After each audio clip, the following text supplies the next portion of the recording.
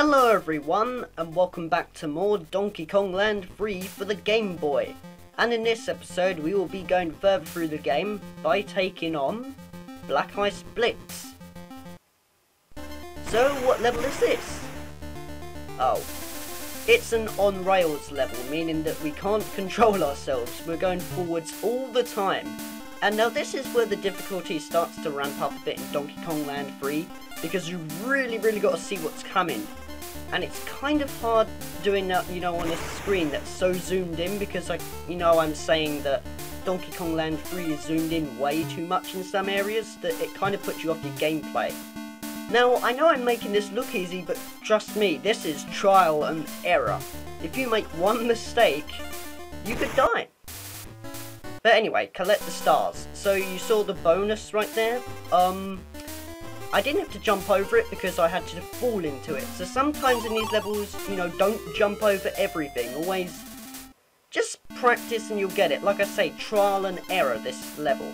But the reward for clearing the bonus is when you come out of your sledge, you don't need it anymore. And the level's a lot easier.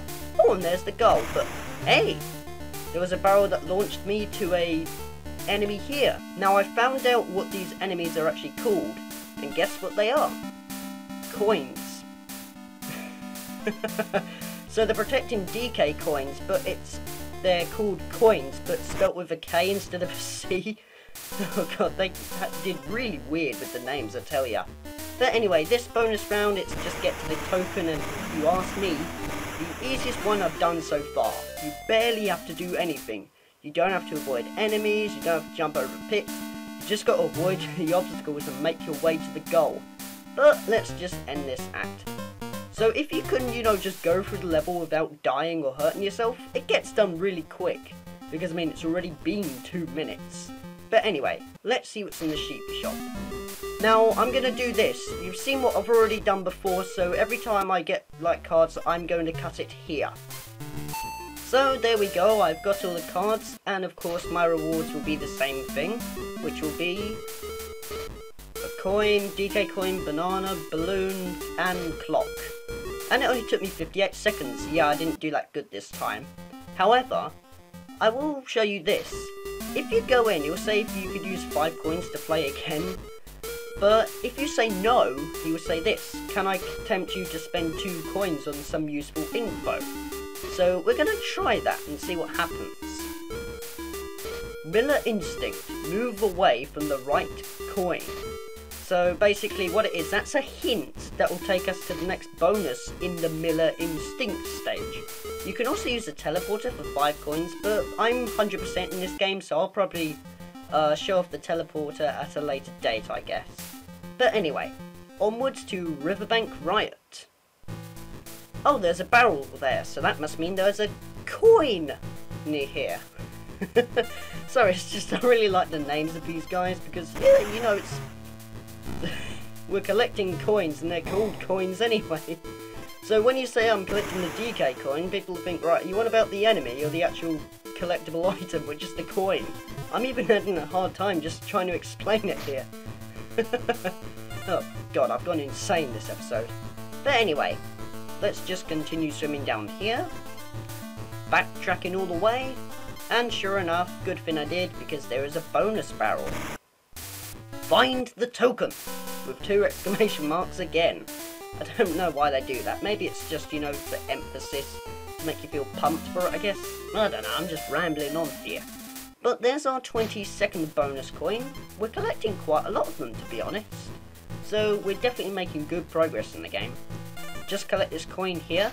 Now, I've noticed this actually while going to the sheepy shop, because I have a practice part of this game. I've got practice, come on. I'm not doing this blind, no way. The coins we spent on at the sheepy shop? Well, that's what we use them. We don't use the bonus coins. Instead, we use the coins that, respawn each time. And oh god, I died. Wow, I haven't really died for a long time in this game. But anyway, I'll cut it here. Okay, we're back. Let's see if I can do this right this time. I was trying to bounce myself all the way up to the top so that I can show you this secret shortcut, which blasts us to a checkpoint as well, which is really useful.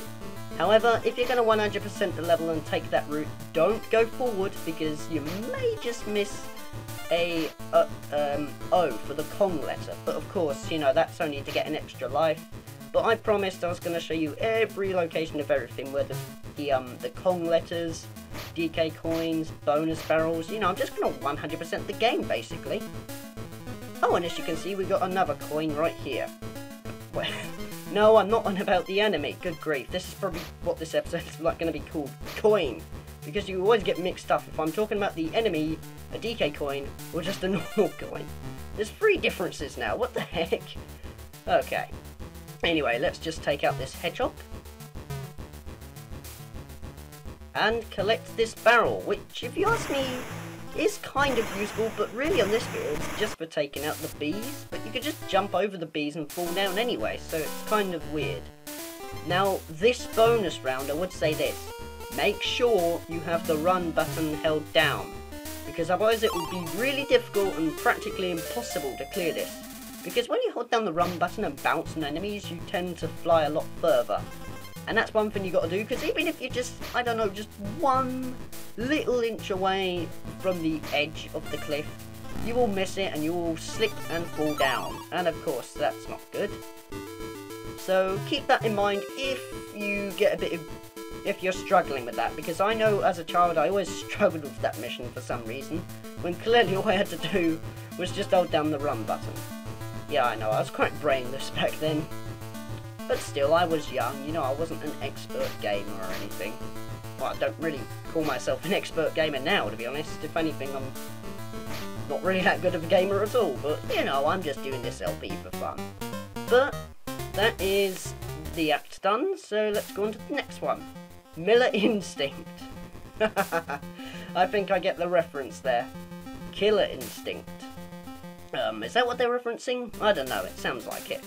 But, now this is where I would say that the bonus coins get a bit harder to find, because it's actually helpful that I used the bear, because he said, go to right from Koin, in Miller Instinct, which is this area.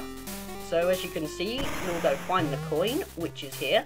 But first off, I want to take him out, you know, to get the DK coin. So, gonna go collect the barrel, which is very conveniently here, and take out the DK coin. However, you know when he says go right from the DK coin? Let's try that and see what happens.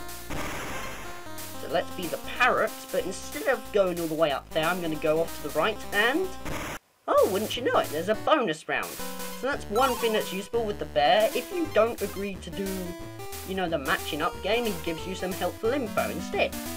I don't really use it a lot because I just like to figure it out on my own, because, you know, I don't really rely on hints or anything in this game. I just like to figure out everything and just remember it by heart. I mean, that is what I've done through most of this Let's Play. No, seriously, I haven't, like, looked up anything online of how to find the coins. This is all just by memory of my childhood. I know, it's crazy. Right, I'm going to switch to Dixie-Con, because really you don't need the parrot, because you could just fly over there. But I don't really need to clear this level again, so I'm just going to fall down. Yeah, I know that was kind of cruel to do to Dixie, but oh well, it's a game, it doesn't matter. But let's turn into Squawks the parrot and do the level the way we should do, by going up here and taking out these buzzes. Is it me though, or is this common? Whenever you're Squawks, practically everywhere you go, there are buzzes. But when you're like DK or Dixie Kong, there's barely any of them. There's only like, you know, you don't stumble across them in every corner. Because look at this, I've came across like 6 of them so far. And there's a sneak there for apparent reason. But let's just go get the checkpoint, follow the arrow. I don't know why I got that barrel, because I mean, I've already got another life. Because, you know, when you get hit, you get an extra chance. But when you're Kiddy Kong, you turn into Dixie Kong, because, well, Kiddy Kong's been wiped out or something, and all that. But let's just keep flying across here. At the moment, keep going, but at the moment, this is just a catchphrase. The arrow does say go up, but I like to do a bit of exploring, so I'm going to go up these little shafts to see where they take me. Because as you can see, I found an N letter, so if I just went all the way up, I would have missed that N letter, and I wouldn't have got an extra life. Which isn't really that important, but it's important for me to show you guys, because this is what I promised you. So let's see if anything's down here. Nope. Okay, it appears to be clear, so let's just go all the way up here. But let's take... I keep saying but. There's the bonus coin. I didn't really have time to say anything there. Now, this is where it gets different actually. This time we take control of the barrels, so we get to rotate them with, you know, the D-pad or the keypad, because I'm playing this on an emulator. And just do it like that basically. So yeah. Let's just take out these sneaks one by one. It would be better, I think, if they were all lined up, because you know where I was saying if you roll and hold it down when a lot of enemies are lined up next to each other, you can just roll for all eternity, really, which is really useful. Anyway, that is the last act of the world done. Yeah, I don't know why they're called worlds, because it's clearly not a world, it's a map, it's a land. So yeah, anyway, I think we have 100%ed every level. Let me just double check to make sure. So we done Jetty Jitters, we done Minky Mischief, Coral Quarrel, yeah, we appear to, because on each one it has an exclamation mark and a DK coin. So I just like to repeat things to make sure you got it in your head in case you have troubles like wondering, oh, have I completed that level or not? But anyway, onwards to Bleak Magic. And I know this is going to sound strange, but Bleak Magic, well, really his name's just Bleak. From the Game Boy, you think he looks like a person, right? Because of the colours, he looks like he's wearing a tie and everything. He's actually a snowman. Yeah, he's like an evil snowman in the Donkey Kong universe. He was in Donkey Kong Country 3 as well, but it was more like you threw snowballs at him from a different perspective. But on this, it's basically you avoid the snowballs that come from his hat, and you throw the barrel at him. Of course, it gets a bit more tricky later, so as you can see, he's going lower, and lower, and lower, then he goes back up again, then back up. Oh, he stopped, oh my god! So make sure you keep an eye out for that bit, or else he could have got you there. So at one point he'll delay, you know, his rhythm for throwing snowballs. And yeah, Black Forest Plateau we will be going to in the next episode. And I reckon that will do it for this episode. So I'm going to save my game, and I guess I will be out of here. To Wrinkly Refuge. So what have we got? 31%. So a bit higher, but not too much. Anyway, I guess I will see you guys in the next one of Donkey Kong Land 3 for the Game Boy.